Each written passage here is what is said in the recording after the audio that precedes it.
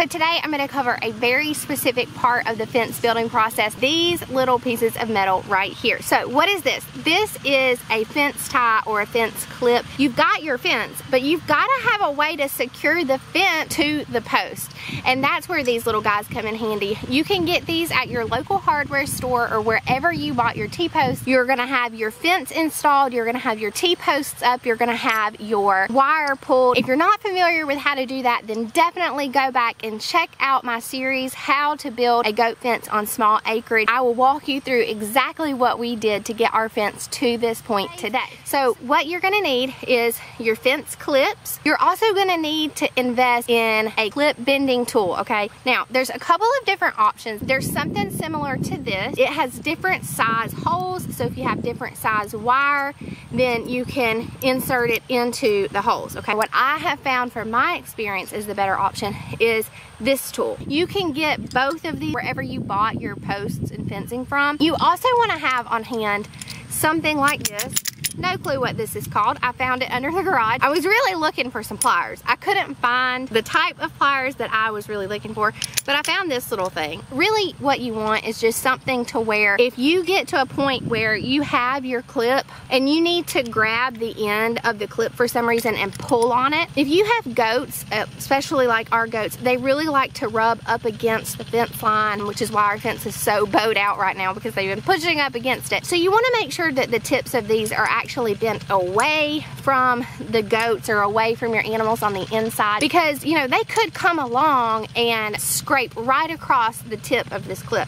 So that's where this comes in. So now I'm going to walk you through step by step how to use these clips. It's a little difficult at first, but you are going to get it, and I'm going to help you by sharing my tips and pointers. When you start on your project, you're going to have a leg up on everybody else because you're already going to know how to avoid the aggravation. Let's just get started. We have a lot of fence to tie. If you haven't already, please hit that subscribe button, ring the notification bell. You will be notified anytime any new content is added to this channel. Give it a thumbs up if you found this information useful or entertaining, and don't forget to share with all your pals. So the first thing I want to point out is the orientation of your T-posts on your fence. The barbs are going to go on the outside. The base of the T is going to be on the inside. If it's just loose, you might find it useful to actually take and prop up your fence on the top of the post. Now the major problem is if you have nosy animals like I do, they're going to make this job a lot more difficult for you by jumping up on the fence.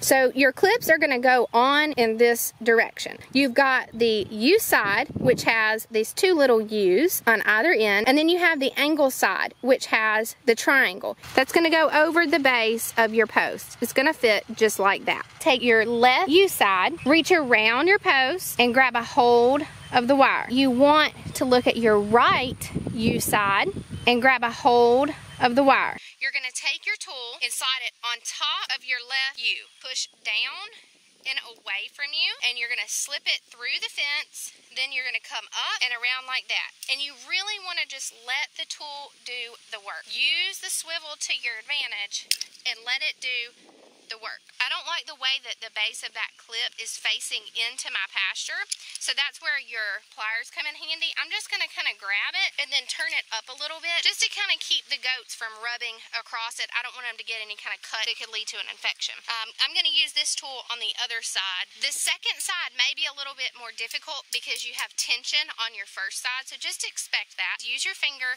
to push up on your clip, slide your twisting tool over the top, and again, you just push, pull, push, pull, push, until you have it wrapped around. And that's how you do it.